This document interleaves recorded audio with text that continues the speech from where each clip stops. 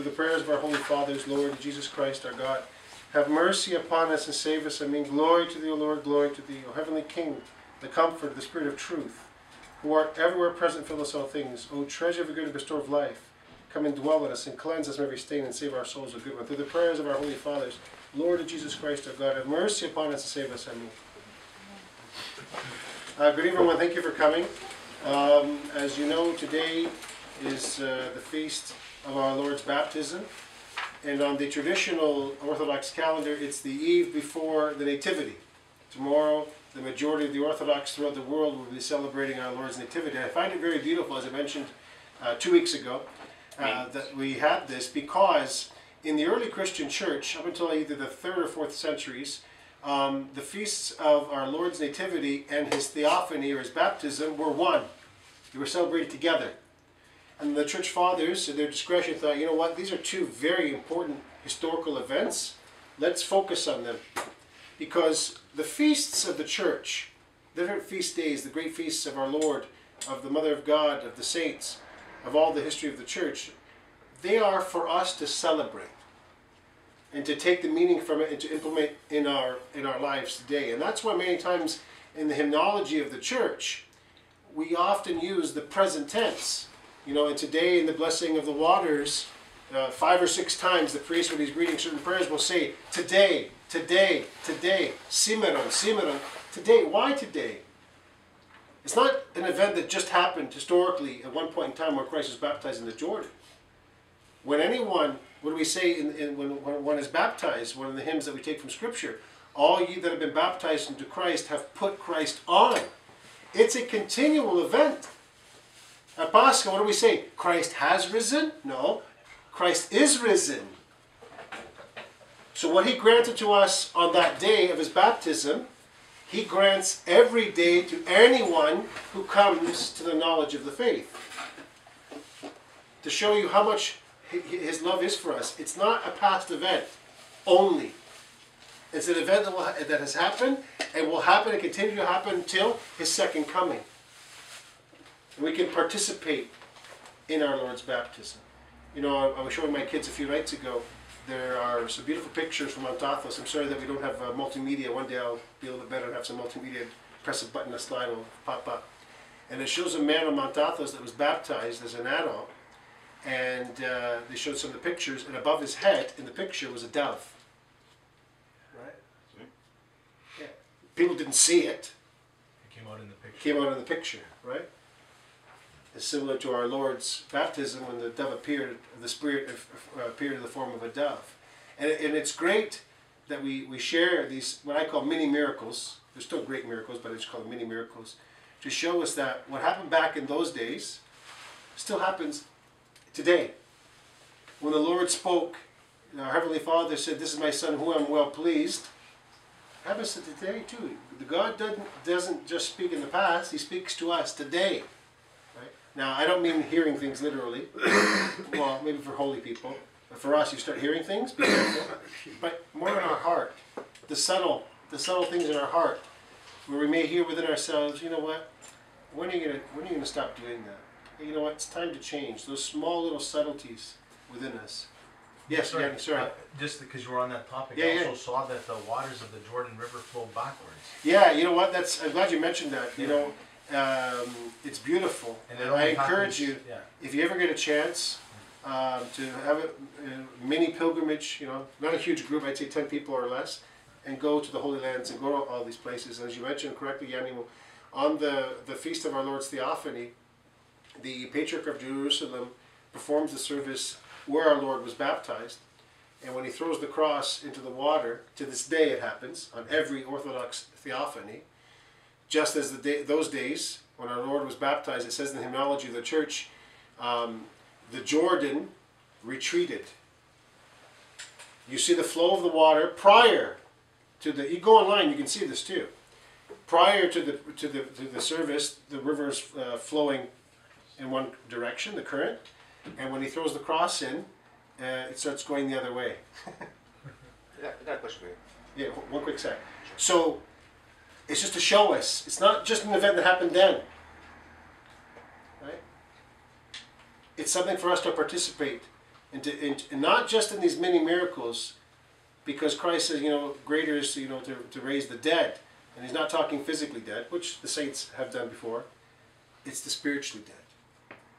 To raise someone who is spiritually dead is one of the greatest miracles that we can do, right? And the first person that we can help raise spiritually dead is ourselves. We're always thinking about everybody else who we can raise, but we need to look within ourselves, right? The kingdom of God is within us, and we have to begin with ourselves, correcting ourselves. The Lord says that many times, right, different ways. You see the sty in your brother's eye, but you don't see the log in your own eye.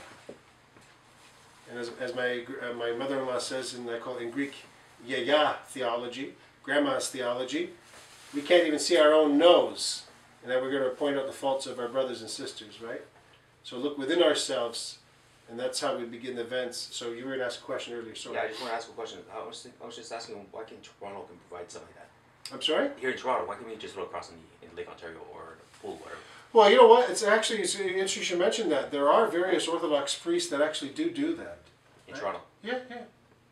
There are different priests that do that. So Do you think you might do that next year? send an email to the metropolis Someone has to jump and in ask them. Yeah. the cross. Especially this year. The waters were a lot warmer. But yeah, it's beautiful. I know, for example, like in big metropolises like New York, for example, other big cities, they do. I'm not sure. I'd be lying if I told you they knew for certain either way. But why not? Send an email, send a letter. At first, I believe at first it must be like a warm climate. I saw pictures of Russia, Ukraine, Bulgaria, Well, and it's like they go in. They actually cut out a cross in the middle of a lake where it's frozen, rock solid, and the ice is like this thick, right? So no, they still do it. it's the faith, right? So speaking of the faith, tonight what we're going to discuss please. Quick question. So today is the 12th day after Christmas. Yes. So they do the baptism. Yes. So the old calendar. Yep. They celebrate Christmas Eve and the Epiphany No, the traditional Orthodox calendar tonight is the eve of our Lord's Nativity, and then 12 days afterwards will be Theophany for them. Oh, okay. So January 20th. Because I was seeing like the Russians were doing it now. I think there was pictures online. Yeah, it was just pictures. Could be something that. Yeah, from other that's actually good past events, right? So please go ahead. Are you, I'm going to put this, are you saying that tonight is the holy night of Christ's birth? The majority of the Orthodox use the traditional calendar, which is 13 days different from the secular calendar, right? So on the Orthodox calendar today, the traditional Orthodox calendar, it is the 24th of December, ecclesiastical calendar, which is separated from the secular calendar. Back in the 20s in Greece, it's a long story, I don't want to get into it tonight because I'd be here for like 6 hours. And even that. No. But the point is, yes, the majority, like for example, in Jerusalem today, well, how many hours now? Say 7 hours ahead. They're probably Eating? finishing off the service or whatever. But the point is, yes, it is the eve of our Lord's Nativity according to the traditional Orthodox calendar. Which is the correct one? It's which always which is the correct one? I think that's what I'm driving at. I will answer it this way because I don't want to go into a huge topic. The traditional calendar is the calendar that the most Orthodox use today, which today would be the 24th of December. Yes. Yeah. But Easter is always the same. Yeah, the Julian calendar. But one thing I want to stress before we go into tonight's topic. Remember what the Lord said, that man wasn't made for the days were made for man, right? So what's very important is not what day we celebrate, okay? But what we celebrate. And not more than just celebrate, live, right? Because, the scribes and the Pharisees, they had everything down pat, externally. But internally, what did Christ say? Dead man's bones, right? So I want to just draw some caution. Yes, it's beautiful. My own humble opinion, I would love it for all the Orthodox to be on the traditional Orthodox calendar. That's the proper calendar. That's the calendar that the fathers had. And there wasn't really any good reason to change it. It caused confusion for everyone. It was a horrible thing that happened. I'll openly confess that. But that's happened. It's difficult for us to return to that. Maybe God willing one day. if we humble ourselves and have a little bit of contrition and do that. But my concern is that we don't go to extremes with things, that we focus on the event. Some people will say, well, was Christ born on December 25th? Here's my answer. I don't care. That he was born. That's what I care about. I think that's what we should care about. Right? Was he baptized on January the 6th? I don't know, and I don't care. But that he was baptized, that's what I care about. Because of his nativity and his baptism, I have salvation. Right? So I know it's a long-winded answer. No, you just expound. The matter of Christ's baptism, this is as he is a man, Yes. with John the Baptist. Correct. And are you saying that this was sequentially or historically years ahead to the day sort of thing? Well, there are various opinions on this topic, right? But what I will say is this: in the early Christian church, both the Nativity of our Lord and Theophany were celebrated together as one feast. Right? So the Christians would be celebrating Christmas, the Nativity of our Lord, and the Theophany at once. I thought so. Right? And then the church fathers said, you know what? These two events are very important. Let's separate them and focus on one. And then, as the 12 days of Christmas, as we said 2 weeks ago, that's what the 12 days of Christmas are. They aren't the turtle doves and all the other silliness that you hear in these songs, right? It's from to our Lord's baptism, right? I thought Christmas is tomorrow for them. Yeah, regardless. But what I'm trying to get at is, back to your question there, is that traditionally tonight is the eve of our Lord's Nativity on the majority of the Orthodox celebrate the traditional calendar. But again, the important part is the event.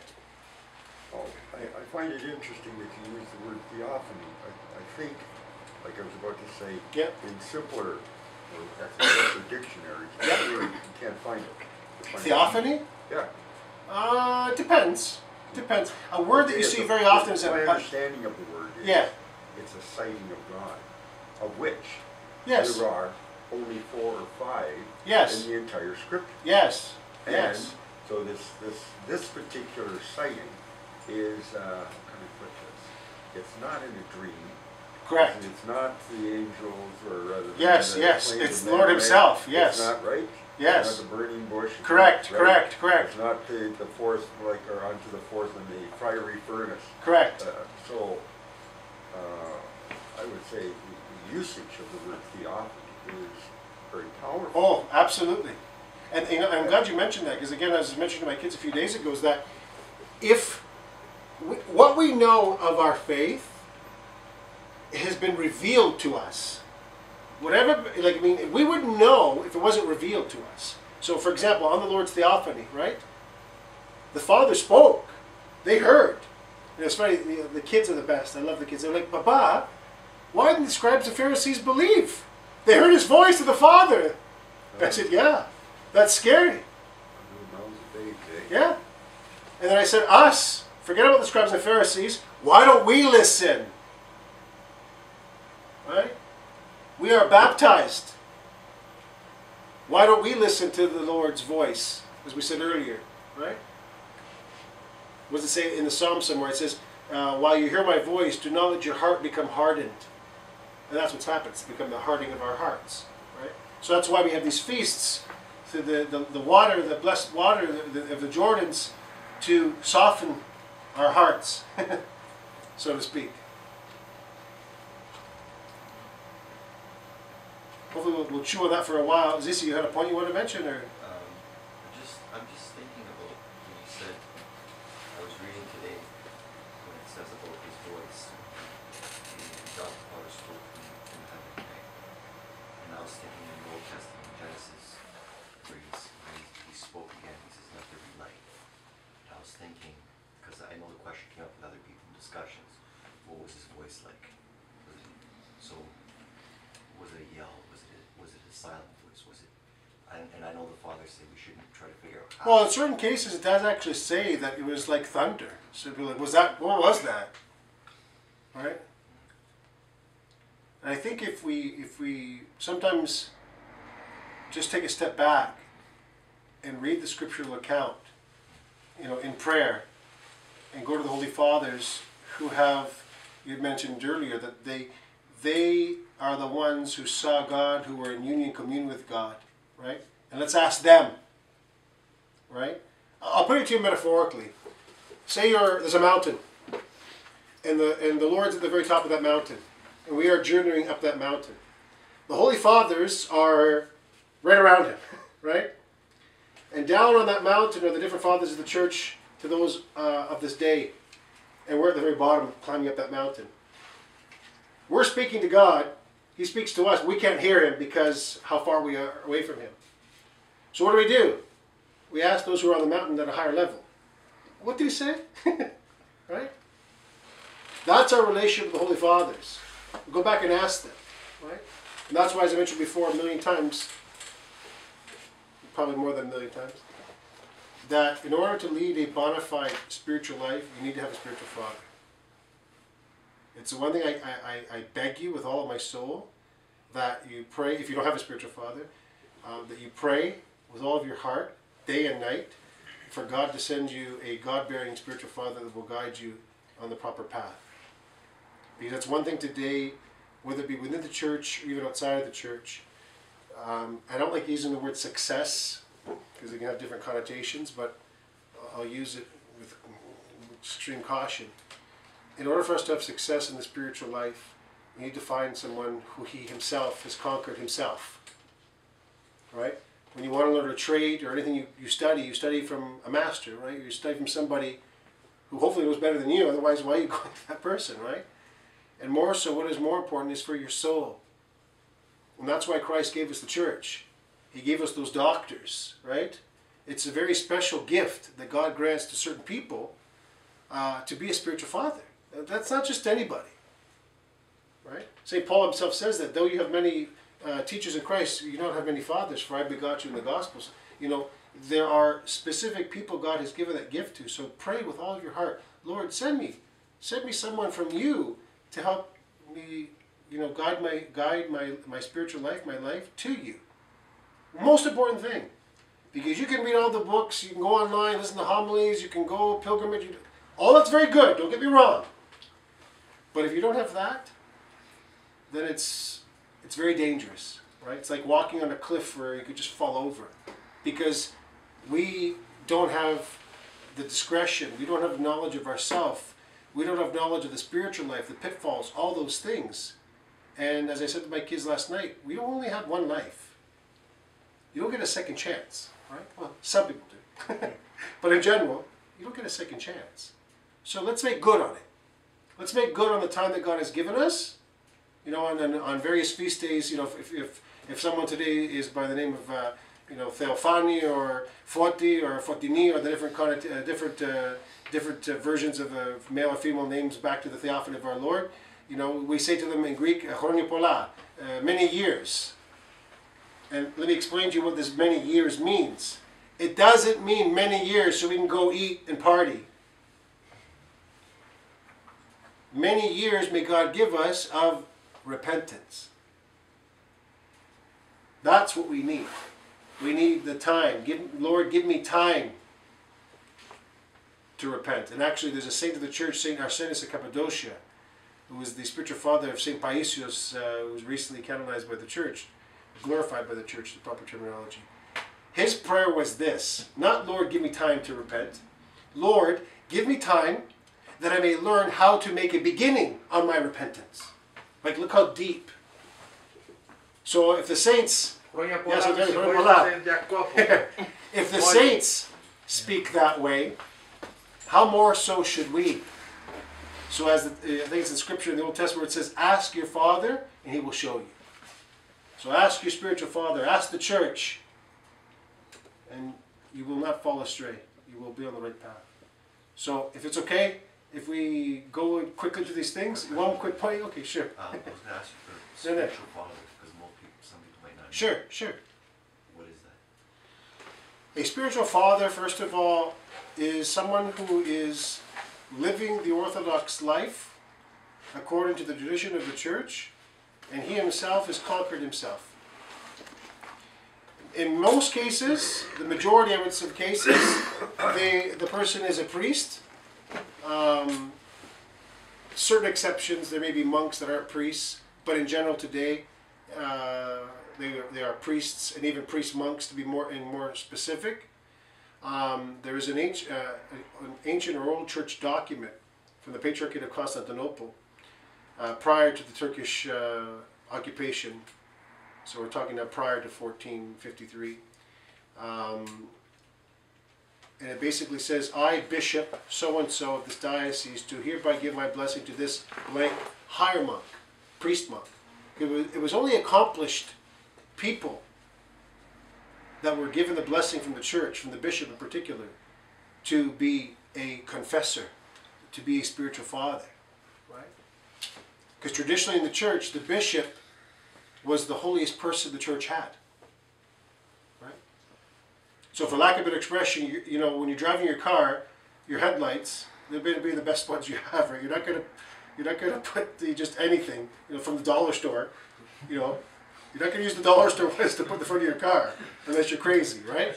You're going to find the best lights that you have to put them in the front because you've got a path to go on. In the church, the same thing too, right? But what happened, we're off topic, but it's okay. What happened was, because of the Turkish occupation and historical circumstances there afterwards, there weren't a lot of monasteries, right? Over a period of time, the monasteries were either shut down or less monks were going, so less spiritual fathers. So the bishop, the Patriarch of Constantinople at the time, gave a general blessing to everyone that was a priest to confess, to give the blessing to confess people.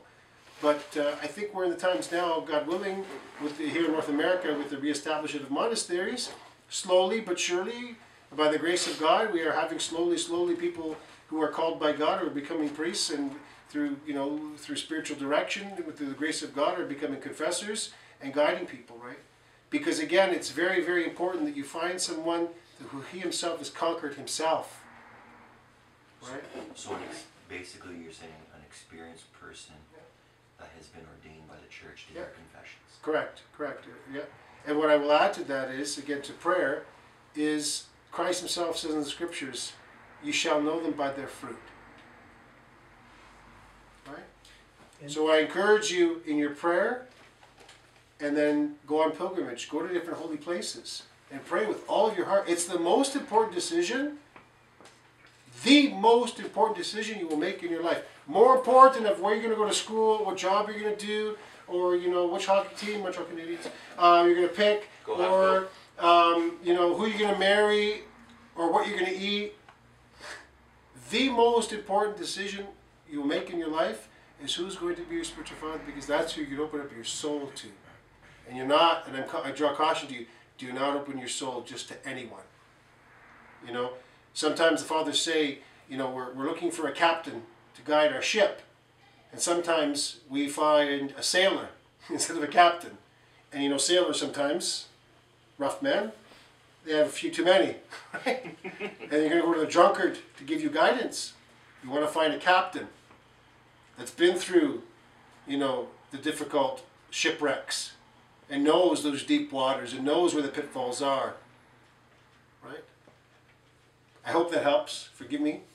And we'll go to it. Oh, sorry, please go ahead. Is this in the same vein with respect to the lineage, like the laying on of hands? Yes, the laying on of hands. It's very important. Yeah, absolutely. Because Saint Paul told Timothy, be careful who you lay your hands on, right? Who you ordain.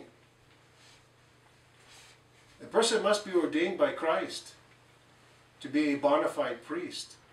And forgive me for what I'm going to say. I'm part Spartan. I've been controlling it lately, but it comes out. There are a lot of charlatans out there. No. A lot. So what does that mean,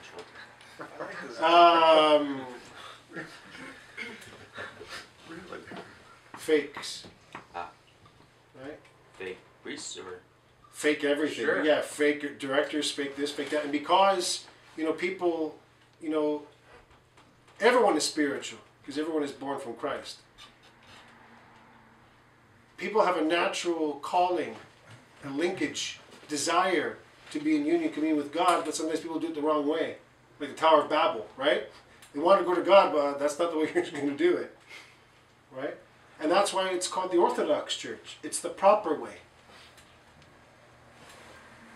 Well, why don't we Please. just turn this matter of captaincy right over to our Lord, Yes. personally, like Yeah. each to one. Well, that, of course, is our goal, but here's the problem, as I said earlier. And this links back with the Theophany. You know, we don't have the discernment, right? What does it say in the scriptures? The devil can come in the form of angel of light.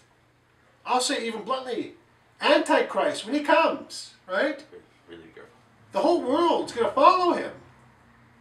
Because they're going to think, no, this is the one. This is the Messiah, right? And will deceive many. In the scripture, where the scriptures say, even the elect will be deceived. Hard to believe, eh? So the point is, in order for us to foster that relationship with Christ, as we said earlier, you need to have someone to show you. Because there's deception. Because we have a lot of vices or passions, it's called in Orthodox theology, right? All linked to our ego. And until that ego is cured, how can we have that relationship with Christ? We can fall into deception. That's the concern, right? So yes, absolutely, in our prayers, you know, a good spiritual father will give you a prayer rule, right? To begin. And you'll go to him on a regular basis, and there's like a checking in, you know, how things are going in your spiritual life. And you share those things. Oh, you know, I'm lazy, or this is what's happening, or I'm seeing this, or I'm experiencing this. And you want to make sure that it's bona fide, because deception can be there, right? So, because the devil attacks. I think somewhere in the scripture says that Christ says that, you know, those who want to live a spiritual life, you got to prepare yourself for temptations, right? If the devil tempted our Lord, is that going to tempt us? Unless we have guidance, we can easily fall. I'm not saying this that you have fear or like a complex, but a healthy fear, right? You tell your kids, that neighborhood, it's not a good neighborhood, don't go there. You don't tell the kid you can't go to the park, just go in our neighborhood where I have 500 cameras, right? That's the kind of thing I'm talking about. Because what happens is, and I say this to my kids sort of convince them, I said, when you listen to your parents, you're mimicking Christ.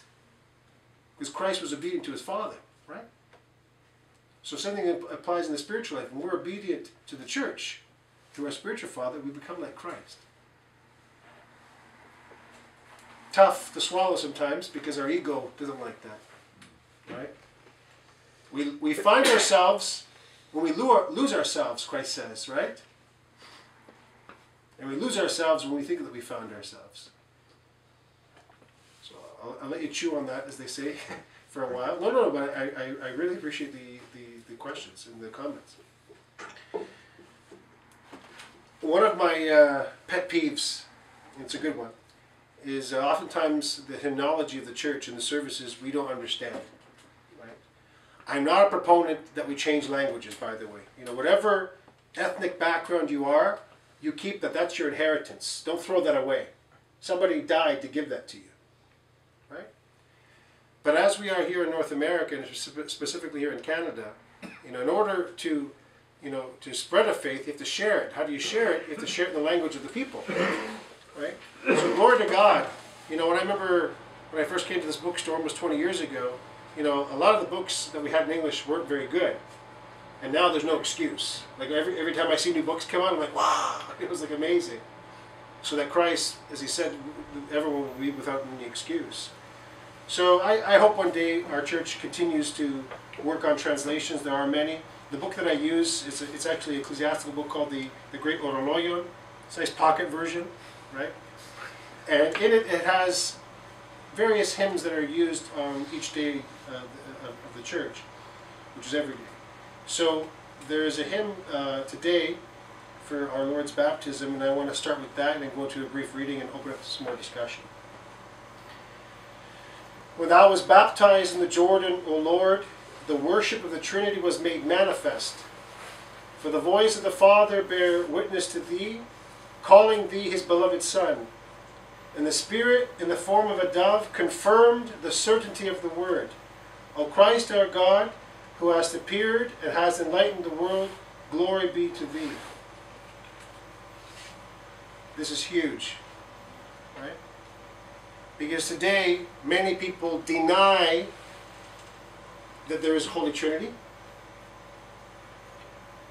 Where does it say in the Bible, Trinity? We see it, as you mentioned correctly today, in the Theophany. It was revealed to us. It was shown. Right? It says right here, in the baptism of the Lord. The Trinity was made manifest. The voice of the Father, Christ the Son, the dove. Right? The Holy Spirit. Right there. Boom. Calling thee his beloved Son, and the Spirit in the form of a dove confirmed the certainty of the word. So going back to earlier, your point about our relationship with Christ, we need the certainty. I need to make sure that my relationship with Christ is a real one, and that I'm not deceived or I'm not following a charlatan. And that's again why Christ gave us the church. We had a series of homilies a long time ago, and I'm getting tempted in a good way to start them again. Not what is the church, who is the church? The church is Christ. Who is the head of the church? Pope of Rome? Christ is the head of the church. Imagine a body without a head. Christ is the church. And his representatives, as we say, are the bishops, who have the laying on of hands from the apostles, and the presbyters, the priests, and the deacons. That's the holy order that God established, that Christ himself established, that he promised, the gates of Hades shall not prevail against the church. And that's why, again, bona fide, real, true Christian life can only be within the Orthodox Church. It may sound difficult to certain people, but research it yourself. Prior to the Orthodox Church, there was no other church. So I say this especially for our viewers who may watch this later on, in prayer and in research, because the greatest thing is for those who are outside the church to come back. I mentioned my kids last night, our neighbors, wonderful people. And they're not Orthodox, and I always say yet. I want to say in my heart, everyone's not Orthodox yet. Because that's my brother. Your next door neighbor is your brother. And until we understand that, nothing will change. Speaking about the elders of the church, there was a saint of the church who came out of his hut one day, and he was bawling. So his disciples came to him and said, "Elder, what is it?" Oh, he goes, "I just had a thought that somebody somewhere is suffering." He was crying for somebody he didn't even know. Crying for his long-lost brother. That is a Christian life. Because Christ says, if you love God, those who say who love God, who you have not seen, but you don't love your brother that you have seen, that's a joke, if not worse. So, not only do they deny the existence of the Trinity, they deny the divinity of Christ, which is a great blasphemy, to deny the divinity of Christ. And others even deny that he even existed. That it's all fake, man-made. And that's why the historicity of Christ is very important. He's a historical person. That's why we say in the Creed, that he was crucified under Pontius Pilate. Historical. Point. Boom. He was baptized in the River Jordan. Boom. There were witnesses. The apostles themselves. They saw him. They lived with him. Thomas touched him, Think about it. Why would these 12 crazy Jews follow this other crazy Jew and do what they did? You got the Romans on the one side, and the scribes and the Pharisees on the other. Why would they do that? What was their motive? Who was paying them off?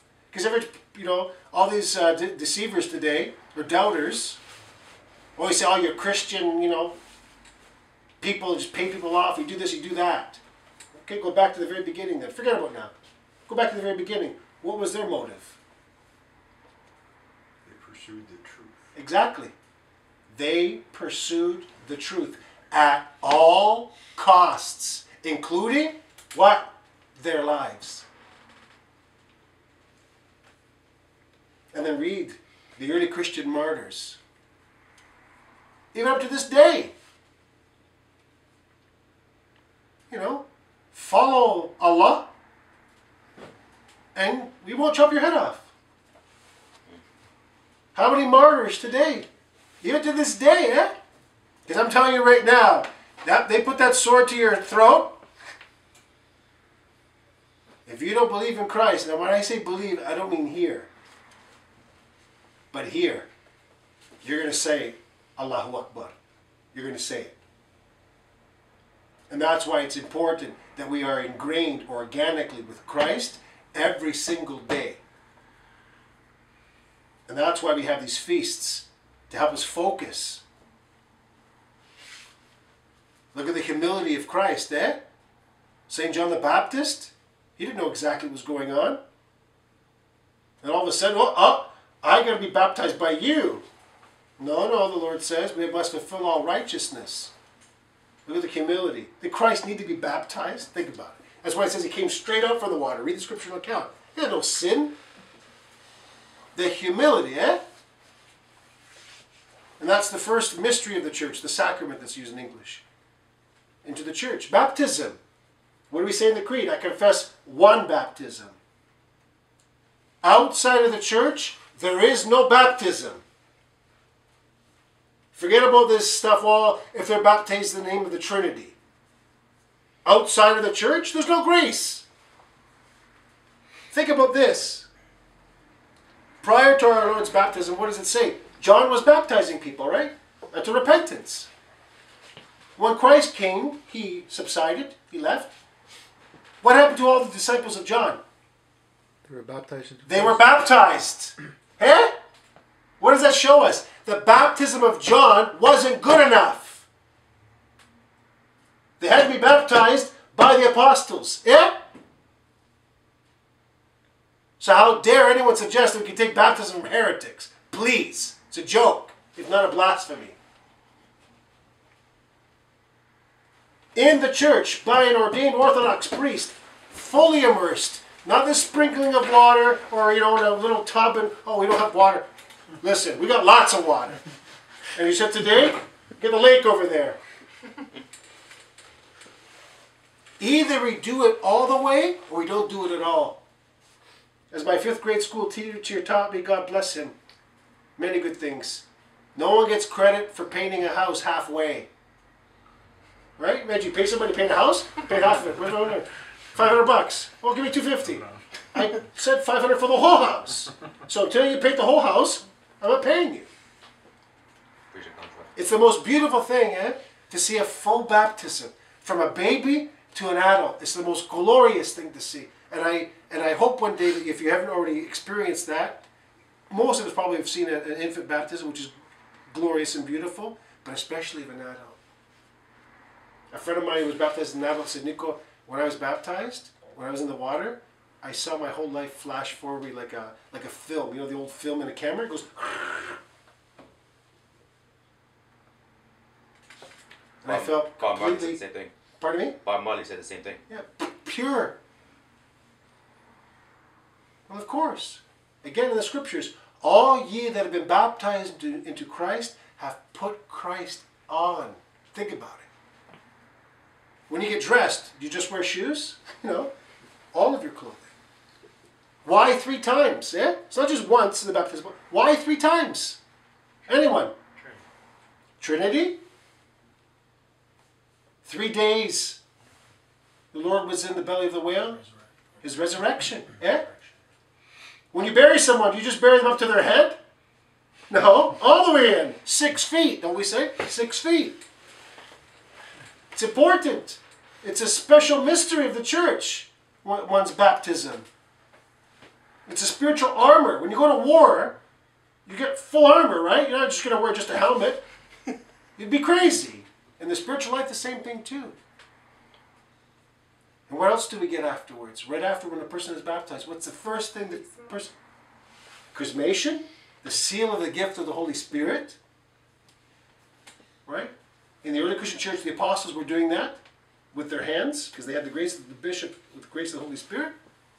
And then today, because the church has grown, the patriarchate is a blessing of a special chrism. It's like how many different, hundreds of different things that go into that. It's blessed in the patriarchate, given to all the churches. It's a seal of the gift of the Holy Spirit. And then right after that, what do we receive? Holy Communion. Holy Communion. And as the French say, fait accompli. Hence why the church celebrated the Nativity and Theophany together. Because baptism and Holy Communion are one.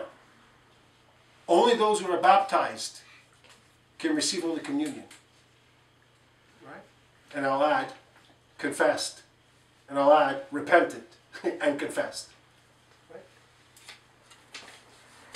Because in our days, and especially the days of our children, they're going to have to confess the Trinity and the divinity of Christ and the historicity of Christ, that Christ actually existed. Okay, I'll keep it for another maybe 10-15 minutes. Someone was asking me about earlier today upstairs before we started the homily about what we read on the internet. Should we trust it? You know, they said that there were some writings of a certain person. I went to the name, doesn't really matter, someone's name, and they twisted his words. They misquoted him and reproduced stuff on the internet. And the internet is a good tool, don't get me wrong, but as I was once told almost 20 years ago by an Athonite monk on Mount Athos, who said, the internet is like a snake, it walks without feet. So our reference shouldn't be the internet, right? Our reference, if we're going to reference, we should be referencing from books. And in particular, this book here I love very much, by Metropolitan Euorthos Anapoktos of Greece, who is still alive, who is a very holy bishop of the church. And it's the Feast of the Lord. So I encourage you, we have it right above your head. You want to just pass it around. Further up? This way? Yeah, please, thank you. It's closed. Yeah, it's okay. If you know what, if it's closed, just pass one. It's okay, it's okay. If you want, open one of them, because it should be open so you can take a look what's inside. Just open it up here. You should do like Byzantine musical chairs with the book, right? So it plays the music whenever it goes around, you get to keep the book. You know, because we don't spend the time on the eve of a feast, or even the day of a feast, or even the weekend before, to go and read what the tradition of the church is about the feast, so that we go prepared to the church. You know, oftentimes we go to church late. We just plop ourselves up there, you know. We need to prepare. When you go somewhere, when you go to a party, you go to an event, don't you prepare? Of course. When we go to church, we should prepare ourselves.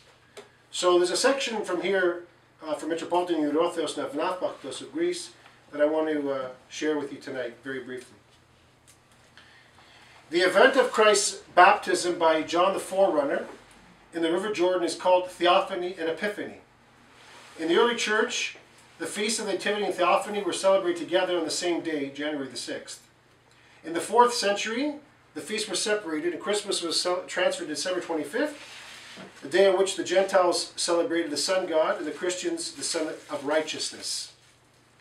Likewise, it is called a Feast of Lights, as St. Gregory the Theologian characterizes it, because of the baptism, illumination of the catechumens, and because of the lighting of fire. So going back to your point, Zissimo, from the very beginning, let there be light. The first light that God gave was spiritual light. So in baptism, that's what one receives, is the spiritual light. Catechumen. Sounds like a very cool word, catechumen. What does it mean? The Greek word katecho, which means I acknowledge, I understand. Traditionally in the church, you know, a person had to be a catechumen for 3 years prior to there being baptism. And usually they were baptized on Holy Saturday. right, prior to Pascha, for them to receive. So, catechumens are ones who do not have the light. They are not baptized yet. They're preparing. And that's why when you take the responsibility, it is a responsibility to become a godparent, because the baby can't speak for himself or herself. The godparent is responsible with the parents to help raise them in the Christian faith. Okay? Simon, you had a... I was just going to say, just make 2 points. The one I was reading, so the Holy Fathers were actually saying that, like Father Theophany actually points it out in his book, Genesis Creation, that the light that God created was actually before the actual sun was created. Yes. Okay. Yes. So when he said, "Let there be light," 4 days after, then the sun was created. Yes, yes. And that's what I say, it's the spiritual light. You know, it points, it actually says it in Genesis. You have to read it through. And that's why it's important, I say it again and again, as we say in Greek, eti, again and again, we must read the Holy Fathers. If we don't love the Holy Fathers, and then now the Spartan punch is going to come out, it's going to be a right hook. We don't love Christ. Why do I say that? Because Christ said to his apostles, which also leads to their successors, whoever listens to you, listens to me, he says. Right? The Holy Fathers were sent by whom? By Christ. So whoever does not acknowledge the Holy Fathers denies Christ. Tough words, eh? I hope it hurts. Because we've got to reorient ourselves. The Greek word sigedrosu. To understand our relationship with Christ is directly connected with our relationship with the Holy Fathers. Christ, he didn't just take off. Okay, bye, figure it out. Lo, I'm with you to the end of the age. And he also gave us the Holy Fathers who are connected with him. So, rightfully said, Zissimo. Read the Holy Fathers, especially, we spoke with the Old Testament, right? The spiritual light. And how everything's connected, because God willing, you know, before we know it, we're going to be celebrating Pascha, if we live past the day. The priest, all the lights in the church completely darkened, and he comes out from the holy altar. What does he say? Δεύτε λάβετε φως. Come receive the light. What light? The light, the spiritual light that never sets. Του ανεσπέρω φωτός. And that's also a miracle in Jerusalem. Exactly. So the whole point is, this is why we have borders within the church, right? Just like with your kids. There's ground rules, right? Rules of engagement, for lack of a better expression. Entering to the church, first, as a catechumen, getting proper guidance, leading a proper life, preparing for baptism, receiving Holy Communion on a regular basis, working on your passions, the vices, as we say in English. It's a life. The early Christians, what they were called, the followers of the way. The Orthodox way. The word Theophany comes from the apostolic passage, God was manifested in the flesh, justified in the spirit, seen by angels, preached among the Gentiles, believed on in the world, received up in glory. From 1 Timothy chapter 3, verse 16. It relates mostly to Christ's nativity. The word epiphany comes from the apostolic passage. The grace of God that brings salvation has appeared to all men. From Titus chapter 2, verse 11. And as my Southern Baptist friends like to say, it's all in the Bible. Read it. according to the Holy Fathers, not according to this. Because this is off. Sometimes big time. And this, also off big time. When we go back to our Holy Fathers, we humble ourselves. And that's when miracles happen. Miracles happen when we humble ourselves. Because then we're like Christ. Learn from me, for I'm meek and humble and gentle in heart. That's when the miracles happen. You want to see miracles happen? Humble yourself. It's hard, eh? Because it's, as I joke with my friends, let go of my ego, let go of my ego.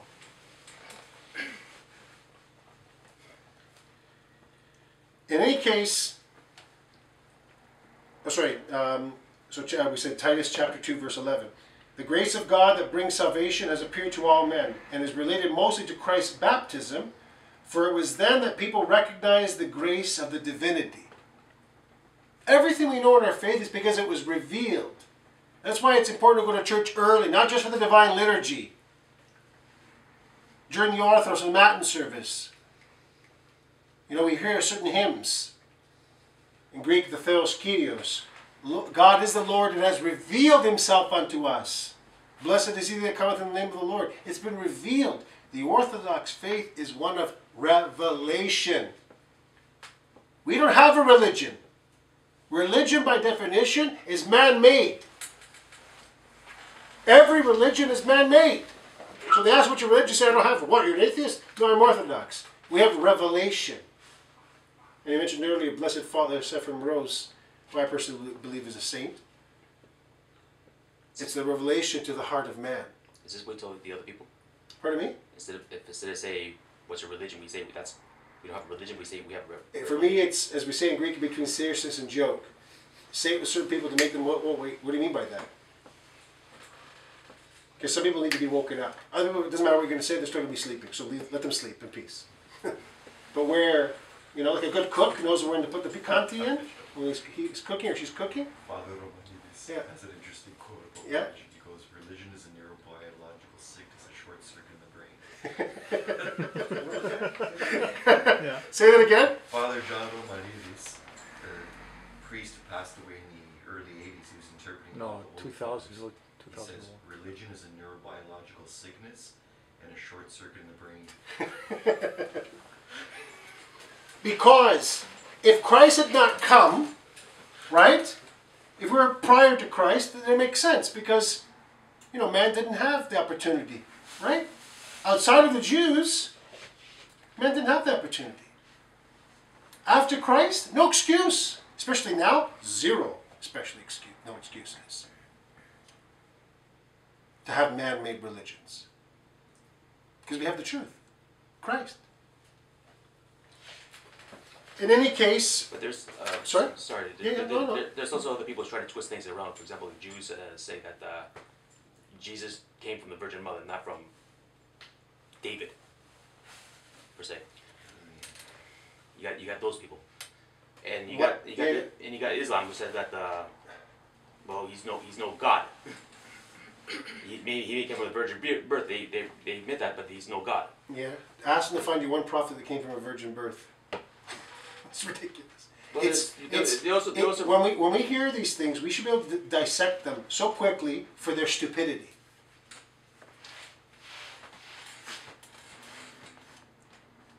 If a person declares one is a prophet and the other is a prophet, okay, you see the life of the one prophet, and look at the life of the other prophet. Which life is holier? Which life is higher? So we see the real prophet and we see the false prophet. And he's more than the prophet, he's our Lord. In any case, it is a fact that on the day of Christ's baptism, with the manifestation of the Holy Trinity and the confession of the worthy forerunner, we have the official confession that the Son and Word of God is the one of the Trinity who became man to save the human race from sin, the devil, and death. So this is the revelation. Especially St. John the Baptist, right? It was prophesied. Right? St. John the Baptist, anyone that says that they believe in the Old Testament, well, he's the last prophet of the Old Testament and the first prophet of the New Testament. What did St. John the Baptist say about Christ? Did he say he was just a prophet, just a good guy? No. Behold the Lamb of God, Like John who from taketh the- away the sins of the world. John was Right? also John's recognized by the Jews. Of course. Like I guess recognized as in Of course, but they're afraid of him, right? from the Old They Testament. were afraid of him. You're afraid of John. Oh, yes. What did John do to His life. His life. We celebrate him tomorrow, the feast of St. John the Baptist. I wish we could talk about him tonight too. Forgive me, St. John, for not having the strength and the time to do that. Next Wednesday. God willing. We're just supposed to post on free time on a video, so we probably look at it. You know what? If you go back and look at our old homilies online, I bet you there's one on St. John the Baptist. Oh, There should be. If not, send us a quick email and God willing we'll have one. okay. The person who played a major role in Christ's baptism is the worthy forerunner, the Baptist John. He is a great prophet, a great character placed between the Old and New Testaments. He is the last, as we said earlier, of the prophets of the Old and the first of the prophets of the New Testament. The way in which he was conceived was miraculous, so we're going to go into it tonight. Through God's intervention, through the seed of his father Zacharias, and not from the Holy Spirit. His birth is connected with a miraculous event. His, from the age of 3 years, sojourn in the desert, indicates his angelic way of life. So those who say, where does our monastic, tradition come from? Well, part of it right there, St. John the Baptist. And you'll notice in the icons of St. John the Baptist, he has wings. He doesn't really have wings, but his angelic way of life. His preaching of repentance was to prepare people for the receiving of the Messiah. His humility was awe-inspiring, but also his approach to perfection shows that he attained a great height of grace. The worthy forerunner was related to Christ, as his mother, the Panagia, was related to Elizabeth, the mother of the forerunner. At the time when the worthy forerunner was an embryo of 6 months in his mother's womb, the Annunciation came to Theotokos, right? So that we understand that John the Baptist was 6 months older than Christ. So that's that scriptural reading, right? And we find out, Elizabeth is with child. In the Panagia, we celebrate this on the Annunciation, right? 25th of March. Beautiful historical event connected with St. John the Baptist. John the forerunner received the Holy Spirit, which showed him to be a prophet while he was 6 months embryo in his mother's womb. For when the Panagia, who had just conceived by the power of the Holy Spirit, greeted his mother Elizabeth, then the babe leapt in her womb, in Luke 1:41.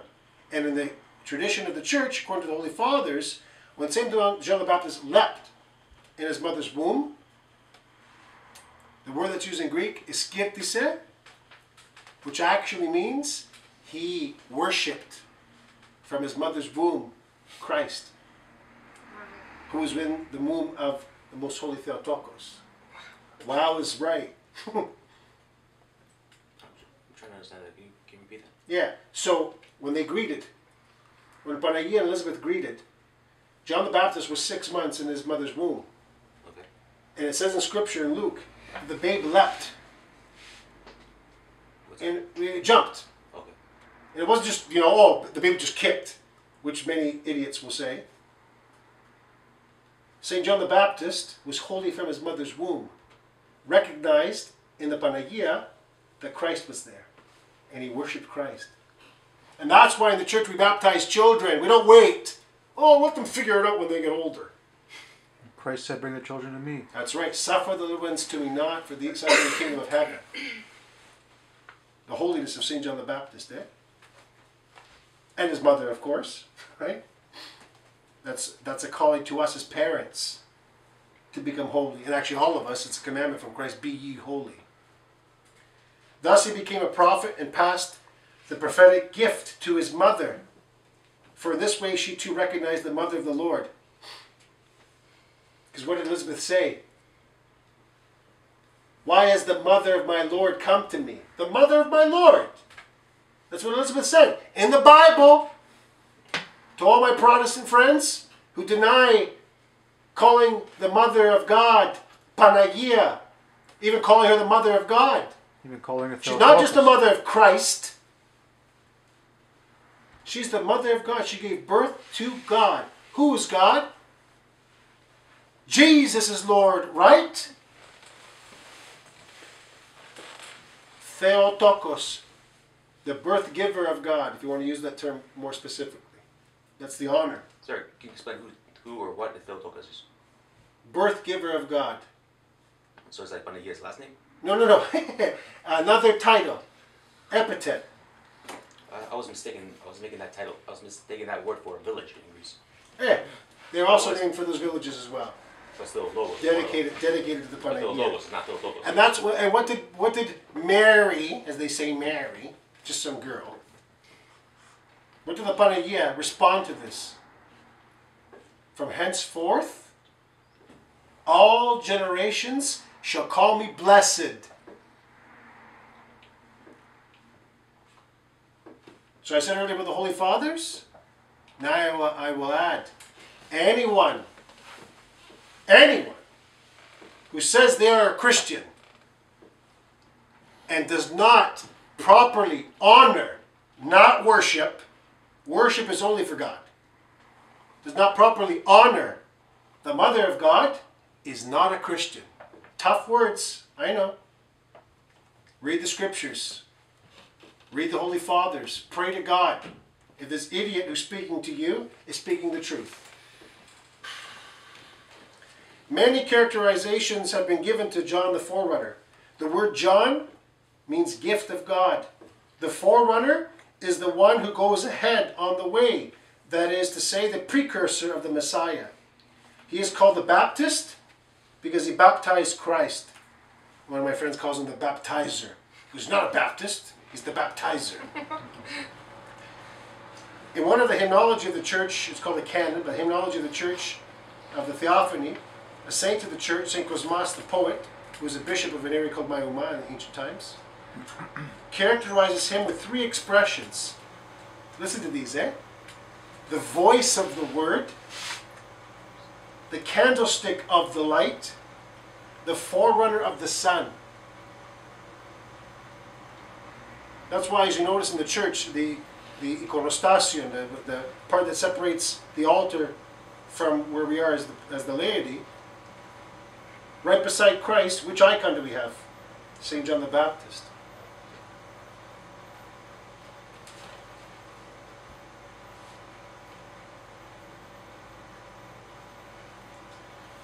I'm going to stop there. There's more, but we could be here until the Theophany and the old calendar, the proper calendar. Any questions or comments? We'll give it another maybe say 5 minutes. Okay, so well, basically we're confusion with the new calendar, old calendar, January 7th. What about New Year's? Let me put it to you this way. There are many things that we should fear on Judgment Day, what we're going to say to Christ, but it's not going to be with calendar. He's not going to say, you know, which calendar you celebrate. Yeah, but earlier we said that let's just say the body on old calendar is January 20th. I'll put it to you this way, the way we should look at this. This is my humble opinion. Yes, the traditional calendar is the proper calendar. Yes, we should return to it. But we're not going to throw the baby out with the bathwater. Meaning, we need to make the proper steps for that correction to take place. We don't know our faith. We don't live our faith. We don't practice our faith. We don't receive Holy Communion on a regular basis. We don't go for confession on a regular basis. And we're concerned about these things. Small, petty. Exactly. Right? We want to know about, you know, all these different conspiracy theories, about Masons, about all these, and they're all important, don't get me wrong. But I yell at my mother. I treat my neighbor like crap. I cut off the guy in the street. I give him the finger. Whatever you want to call it, okay? First things first. Let's fix ourselves. Ourselves first. And then let the grace of God come upon us and let us do whatever He calls us to do. I hope that helps. Because sometimes the devil, he'll put other things for us to focus on, right? Distractions. Let's focus on ourselves. Let's focus on our spiritual life. Let's focus on correcting ourselves. That's a lifelong task, eh? Isn't that enough, right? Just that. And then if God calls us to those things, that's a different story, right? What does Scripture say? Not all are prophets, not all are teachers, not all are this. Everyone has a specific calling in life. And it's for us, through prayer and guidance with the spiritual Father, to find out what is our calling, right? That's where we use our free will. That's what we're given our free will for, right? That's as parents, as I remind my wife, with our children, is to help them discern what their calling is. Not for us to tell them what they have to become. That's ridiculous. I joke around my father, blessed man, he's a retired plumber. And when he was young, my grandfather, God rest his soul, Haralopos, he wanted my father to wear, the Navy, they're all in the Navy, my father's family. And he wanted to wear a suit, look nice, and have an office job, and whatever. My father wanted to be a plumber. So he had his little plumbing shop in Athens and went off to serve in the Navy. When he came back, my grandfather had sold his plumbing shop. My father was very distraught. So when he came to Canada, make a long story short, he got a master's in plumbing and became a plumber. So I said to my father, so Papu wanted you to become an officer in the Navy, but you became a plumber. So I can become whatever I want then, right? We all need to find what God wants us to become. Because I'll tell you, whatever God wants for us, it's always better what we want. And I'll put it to you this way. Even God doesn't really care what we do. As long as we don't sin and we lead a blessed life and follow His Son. And the rest is just details. Whether you get married, whether you get buried, it doesn't matter. As long as we struggle to live a life that's pleasing to Him, the rest is just details.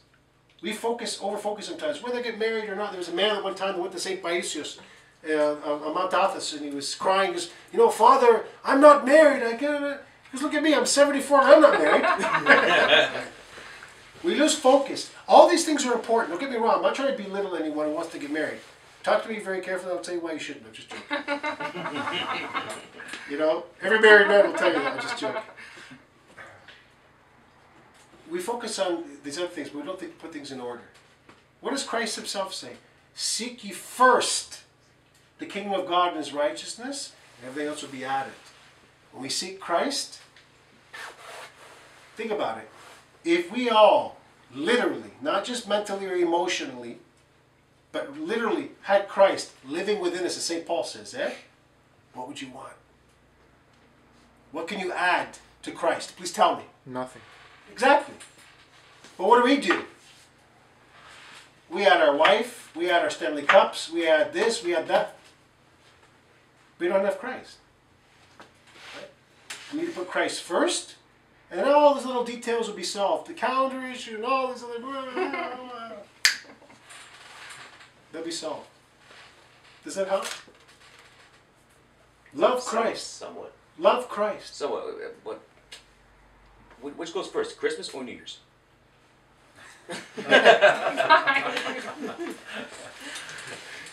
Every day is Christmas. Every day is New Year's. Every day is Theophany. Every day is Pascha. Doesn't really matter. Every day is dedicated to Christ. What do we say in some of the hymns of the church? Not every day. In Greek we say pasapnoi. Let every breath praise the Lord. Every breath. So let's focus on that. And everything else, it'll just automatically, it'll fix itself. You'll be like, oh my gosh. It was all right in front of me. Things are simple. Much more simple than we make them. Please. Nick, good to see you. Likewise. Just wanted to touch on the topic of marriage. Sure. It's oftentimes presented as a inferior thing, or not as good as a celibate life, but or as a bad thing. But it's not a bad. It's not a bad thing at all. St. Paul says it's a great mystery, right? Yeah. But St. Paul also says, I wish all men to be like me. Right? Well, because for the sake of them not having worries, he continues. Correct. Yeah, exactly. Right? But not to belittle You know, and we have to be careful. Like, let's mention a saint. Anyone, pick a saint. Anyone, throw me a saint, for lack of better expression. Moses. Anthony. Saint Anthony the Great. You had parents, right? You didn't come from Mars, right? There's a beautiful book upstairs, and I've been saying this for almost 15 years now, but nobody's translated it. The mothers of the three hierarchs. St. John the Christopher, St. Basil the Great, St. Gregory the Theologian. Those three huge, giant saints, their mothers, the lives of those mothers. Eh? Of course. Anyone, actually, the canons of the church say that if anyone says that marriage is lower than monasticism, or monasticism is lower than marriage, it's heresy. Can I Everyone has a specific calling, right? Now, we shouldn't belittle. There's an expression in Greek, let's see if I can translate it. Variai kalorieriki, heavy is monasticism, right? To bear. Ala sikotosogamos, but marriage you cannot lift. The weight of marriage compared to the weight of monasticism. And what does it mean? Let me explain that. Yeah. Because, forgive me for 1 second, because in marriage, the scriptures say this, right? The one that is celibate, all he or she seeks is to please the Lord. The one that is married seeks to please her husband and wife, right? And sometimes, that's not always what God wants, right? So, what we should be saying within marriage, because it's a great blessing, and I mentioned that earlier tonight, that we find someone, we say the word soulmate. When we say soulmate, what we actually mean, and forgive me, we mean passion mate, not soulmate, right? To suit our passions. That's not what marriage is about. If it is, it won't last. Soulmate means to find someone that helped me with them to save ourselves together. The home is a small church. It's called the home church, katikon ecclesia, right? The home church is supposed to raise saints. And the first saint is supposed to be the father and the mother. If the mother and father aren't saints, how are the kids if God grants? Eh? So if we look at marriage this way, then we see how holy it is. But unfortunately, the majority of the marriages that we see today have they're not even close to this. It's in a different world altogether, right? Superficial. And what's scary, superficial, what's scary, the saints say this, forgive me, Paul. One of the saints, I can't remember the name, forgive me, says that if the parents are snakes, then their kids will be poisonous snakes, and their kids' kids will be flying poisonous snakes. Oh no. That's what we see today in front of us. That's why, when we get married, holy life, to raise holy kids, to raise saints. Can I share, Please. Can I share something very Please do. Have you heard of Geron the Mesolios?